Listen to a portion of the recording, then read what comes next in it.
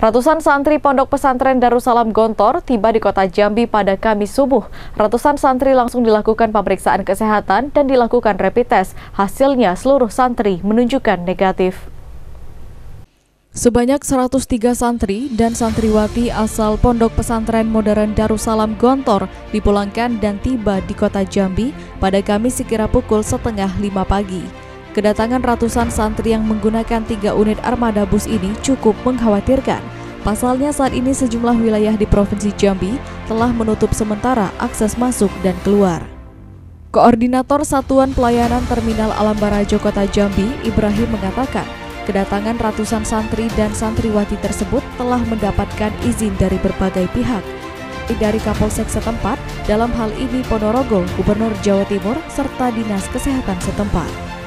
Kedatangan rombongan ratusan para santri dan santriwati ini juga dilakukan pengecekan kesehatan sesuai prosedur standar virus corona, berupa cek suhu tubuh, masuk ke dalam bilik disinfektan, hingga dilakukannya rapid test.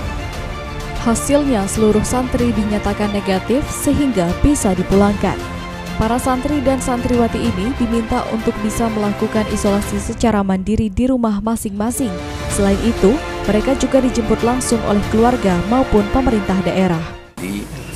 Itu sebanyak 3 bis dan jumlah santrinya sebanyak 103 yang terbagi dari kota Jambi, Kabupaten Tebo, Kabupaten Muaro Jambi, Kabupaten Sorolangon, Kabupaten Bungo, Kabupaten Kerinci, dan Kabupaten Merangin, serta Provinsi Padang.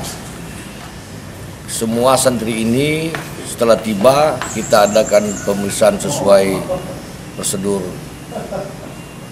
COVID-19, yaitu diadakan pemeriksaan temperatur dan rapid. Semua santri sebanyak 103 ini dalam keadaan sehat, suhu berkisar 35 derajat sampai 30 derajat.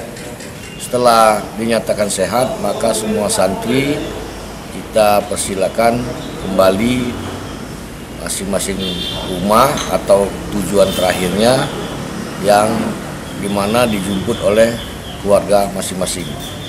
Diketahui dari 103 orang santri dan santriwati tersebut berasal dari berbagai daerah, yakni 16 orang dari kota Jambi, 14 orang dari Kabupaten Muaro Jambi, 10 orang dari Kabupaten Tebo, 6 orang dari Kabupaten Merangin, 7 orang dari Kabupaten Bungo, 5 orang dari Kabupaten Kerinci, 4 orang dari Kabupaten Sorolangun, 27 orang dari Kabupaten Tanjung Jabung Timur, 10 orang dari Kabupaten Tanjung Jabung Barat, dan Provinsi Sumatera Barat sebanyak 4 orang.